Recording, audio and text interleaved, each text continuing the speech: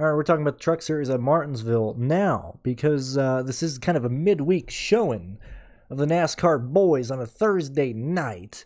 I assume that some of you guys are only going to be able to watch this today, which is Wednesday, and then probably make the live show tomorrow before the truck race. If you're viewing this on Thursday, I'm going to have a live show Thursday before the race. A live before lock, if you will. So feel free to tune in and ask some questions there. This is more so me if you're listening on a Wednesday and you won't have time to listen in on a Thursday, whatever the case may be. That's more what this video is for. When we dive into the truck series races at Martinsville, it's very much as if the best description of these events is if an American goes over sees, joins Hamas, and then detonates a vest at a crowd of people. These races are pretty ugly, and I fully, like, last year was a joke of an event. Like, what a machine event, ladies and gentlemen. We absolutely destroyed stuff, and it's the trucks, man. They pretty much always destroy things, so keep that in mind.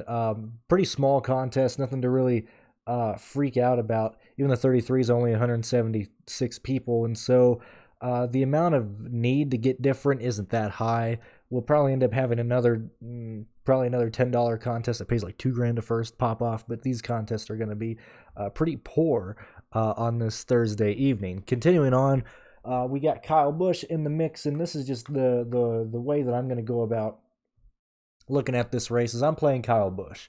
Okay, Kyle is either going to qualify up front, first or second, and he's either going to lead the entire race, or John Hunter Nemechek is going to win, or John Hunter Nemechek is going to lead, or Zane Smith is going to lead, or Ben Rhodes is going to lead. Somebody else is going to take the lead, and it's not going to be Kyle Busch, and I just lose. So I'm playing Kyle Busch right here and right there. With the amount of skill, with the amount of performance that Kyle Busch is going to have in the track, I mean, it's Kyle Busch. I don't want to waste too much time just talking about that type of stuff. When we start moving down, obviously, when we're looking at building lines, let's just say, for an example, this is how I do believe a majority of the lines are going to go. We're still waiting for DraftKings to add the other driver for Young Motorsports in the 20, but let's just say we're going Kyle Busch in this line, all right? The hill train is yet again here. If we're expecting the right, which I'm expecting, if I'm expecting people to be dumb, wreck people, not give each other room, people not showing respect, and a lot of people getting their first ever truck series start at Martinsville in a place where, oh, this is, a big show. This is on Thursday night. I got to make my name. I got to get out there. I fully expect this race to be a fucking joke. That's just where I'm at. And so I'm building, or at least I'm experimenting to see what lineups we end up, what lineup construction looks like. So for this example, we got Timmy Hill, we got Kyle Busch, leads you $7,200. Now, someone down here in this range is obviously going to make the field. When we start looking at the cars, when we start looking at the drivers, clearly they're in certainly inferior equipment. We have several guys in the Reum brothers. We have a third, which is it's so, I liked it when I could just say Derek Kraus. I didn't have to pronounce Bill McAnally. For whatever reason, I can pronounce that easier than Buford. But we got Jesse Little and a young machine making a one-off start here, or at least a sporadic start, because he hasn't been racing nearly as much. I like Jesse Little for 5,200. Spencer Boyd is not going to race. He is just going to ride. He is a pure thinking long-term, a pure attrition play. Personally, I would much rather lean Jesse Little. I'm not playing Matt Jaskell in these G2G cars because they are absolute garbage. Obviously, the McAnally entry of Jake Garcia is probably the best funded equipment, honestly, under Haley Deegan in terms of salary. Garcia, I'm expecting Garcia to most likely be chalk in this race, and I'm most likely not playing Blake or Chase. There's a chance that both these drivers don't even make the race. But if I see different things in practice, which yet again we'll touch on in the live show on Thursday. But right now, when we're down here it's Garcia, it's Jesse Little for me. That's where I want to go. So let's just throw one of those boys in a line and understand how this race is going to play out. So let's just say, let's use Little, because we'll even go on the extreme side. That leaves you $7,900 for your other remaining drivers.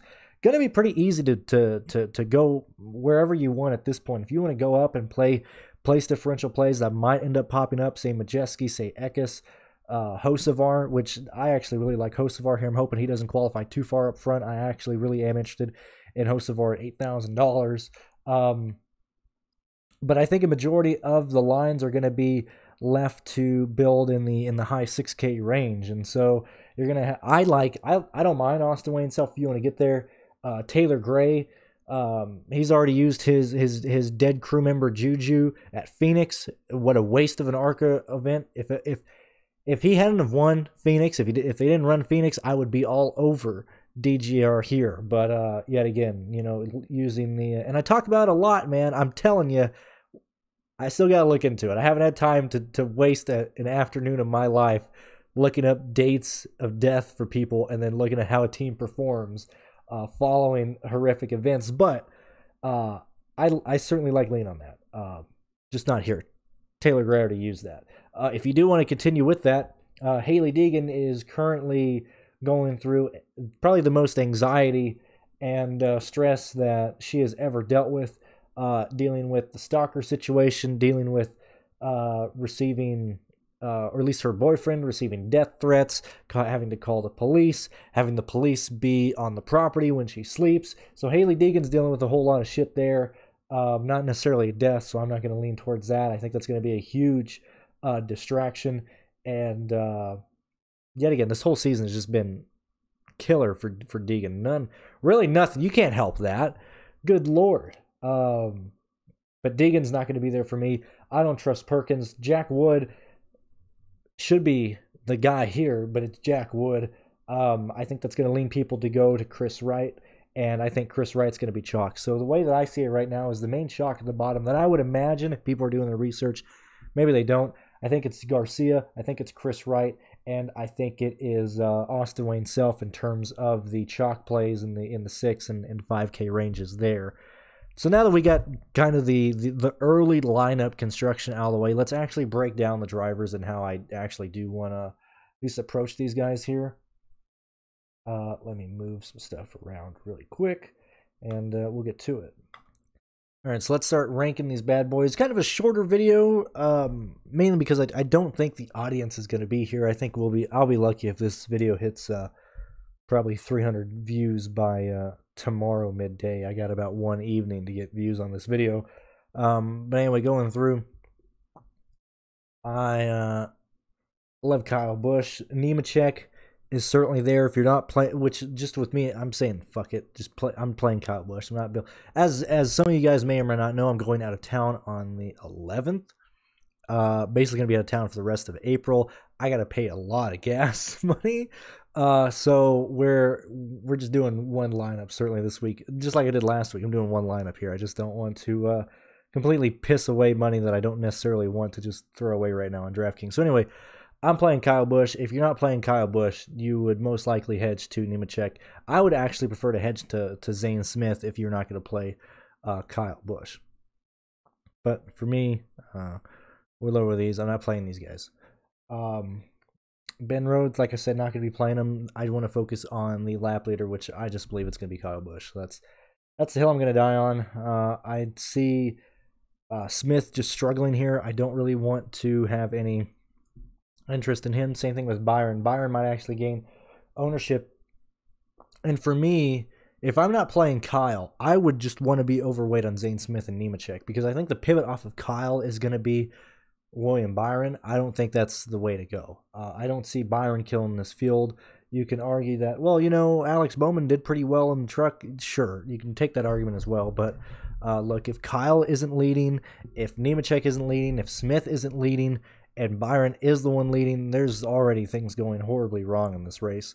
Obviously, this is before practice. Maybe Byron just shows up and absolutely whoops everybody in practice. But this is probably where I'm not going to be at. I'm not going to be looking at any of these guys. I like Friesen. I like Eckes. I like Majeski. This will be dictated by whoever is fastest in practice for me. if I can see them hitting value. So there's a chance that, you know, Friesen might have a fast car and then he starts 6th, and I just don't see him doing much there. I wouldn't see Friesen really hitting value if he starts probably 6th or 7th. Same thing with Eka, same thing with Ty Majeski.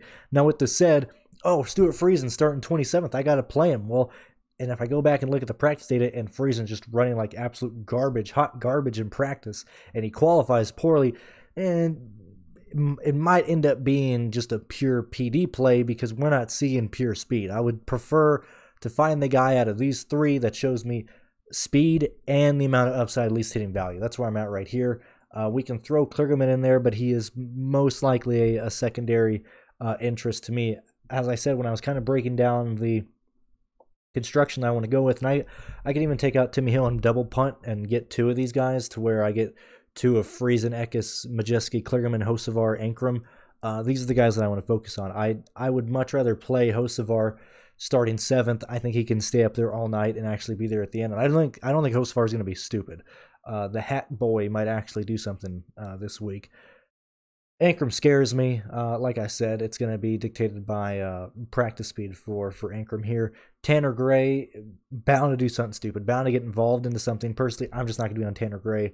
I'm usually pretty good at projecting weeks where Tanner Gray is going to do something stupid. I think Las Vegas was the last one, and I had no Tanner Gray. Am I remembering this correctly? I could have swore Tanner Gray was like hot, was like huge chalk at oh yeah, he did finish 6th because they got stupid at the end. Well, as I said that, you know, Tanner Gray did finish 6th at Vegas, and that's when I was underweight on him last time. Let me move this, and let's see. We got Sauter in his Thor Sport ride this year, because remember, he is running part-time this year. For Thor Sport, I want to see the practice data. That's about where we're at there. If people don't want to play Johnny Sauter, this is a race where I don't believe skill is going to really matter unless you're racing for the lead, Kyle Busch. I think it's going to be people just ramming into people. Like, it's going to be ugly. It's a night race. Where's the I'm pretty sure the new moon was, let me see, next full moon. How many days away are we from the next full moon? It is, let me see. Oh, well, okay, that's both good and bad. The next full moon is not until April 16th. So we've escaped that for the Truck Series at Martinsville. We're having a full moon at Bristol Dirt. Keep that in mind, ladies and gentlemen. You know, I'm going way down. We're grasping for straws at this point. I think this race is gonna be scary, and so if nobody wants to play Johnny Sauter, I'm perfectly fine with that. That's where I'm at there. Same thing with Kraus. Not too high on Kraus, and not Howard's interesting for me as well. It just depends on. I mean, Howard's going to do something stupid. He's going to wreck. There's no way Howard doesn't do anything stupid. There's no way. Kobe Howard and Tanner Gray are the exact same person. They're the exact same play. They're either going to work or they won't work. And typically, I want to try and be underweight on either of those guys. There, obviously, we got Brett Holmes back. You know, Brett, I am well aware you were my abuser, and I just cannot. I cannot play you, my guy. I'm sorry. Chase Purdy's interesting, and you can really see where my attention is. If I want to just try and get 2 of these guys, which I think you can do by double punting pretty easily. I really want to stay out of this range here. That's just where I'm at. As I said, I'm not playing Taylor Gray. Austin Wayne Self is interesting if I'm here. I'm not going to play Deegan with her issues going on. Clearly, I'm just a Timmy Hill simp, so I'll just keep promoting him every chance I get. Which the guy, where's Timmy Hill in the point standings? NASCAR Truck Series. Let's check it out, boys. NASCAR Truck Series standings. I'm guessing he is 18th. Let's see. Timmy Hill's 16th. He's 16th. Ladies and gentlemen, We are not seeing true speed out of Timmy Hill. He is very smart, very methodical, paying attention. He understands. Boy, this race is going to be ugly. Boy, we are going to bring one. I would not be shocked if he brings the old. Let me see real quick. Hold on. I got to keep looking at stuff. I'm very curious because we saw that when Tyler Hill ran last week, they ran the older body on the Tyler Hill entry, which you can do at road courses and short tracks. I would not be shocked if Timmy Hill runs the older Toyota body here. But let's see. We got a picture of the back. We'll have to see. Hold on. See, this is what I'm here for. This is all I was like, man, I wonder what car Timmy Hills is taking. So let's look and see which one they're loading here. At least my thought process, but we can clearly see that this is the new Toyota package, and it's this vehicle right over here. But Timmy Hill, this might be his truck car, or this might be the Bristol Dirt car. Who knows? Very interesting that Timmy Hill does have, which they can very easily just put the 5 on there, because this is Tyler's car from Coda. I'm real deep in the weeds. I'd love Timmy Hill. It's uncomfortably so. I would love to have him like with Stewart. Like, I don't want a picture with Stewart. I don't want an autograph from Tony Stewart. I just want to walk up to him and say, "You murdered Kevin Ward Jr." and just see the reaction, because you know that's going to stick with him for a few days. Then if he, maybe I tweet that at him and he blocks me, it'd make me very happy to at least understand that Stewart recognized my existence for a millisecond of his life. Same thing with Timmy Hill. I can't think of anything mean to say to Timmy Hill, but that's more so where I would like to be acknowledged versus being a fanatic, just being an asshole. Moving forward, Perkins, little short track guy. I can't believe it, man. Can't believe it in the Robaugh truck. We're going to go from the bottom up. As I said, these guys are going to be dictated by where they start, or not where they start, the practice times that we're seeing from them. Yeah, we're recording. Right now, Jake's seeing like the best one, not playing Jaskell. Probably not going to play Spencer Boyd. I'd much rather go to Jesse Little. I actually want to see when DraftKings, if DraftKings adds, what's his name? He runs a lot of modifieds. I just ran out of his name. Dylan Struer.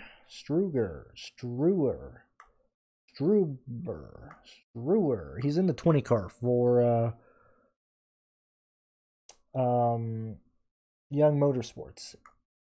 I would really be interested in Dylan if they add Dylan to DraftKings. I don't think they will, but I would really like to play Dylan if he is added, because I've actually watched a couple races that he was in, so I'm actually familiar with him, and I would actually trust him. Not playing Lawless, not going to get to Fogelman, not playing Thompson, certainly don't want to play a chalky Chris Wright. Jack Wood and Perkins, this is where we're at right now. This is where I want to lean towards these guys. I like the idea of playing two of these guys with Kyle Busch. That's just where we're at. Pretty fast, pretty quick video. Just like I said, I don't think we're going to have a lot of life on this video. But yeah, live show tomorrow. Before the truck race, feel free to tune in. Feel free to drop any questions if you want to have some fun. I understand we can't really drink. Also, the watch together has been canceled. Pierce has to do some work. So sorry about that. But hey, you can still hang out in the NASCAR DFS live picks before lock. I think that's the title that I've actually given the show. Whatever the case is, tune in, hang out, ask some questions there. Wanted to put this out for you guys, and yeah, we'll see you tomorrow.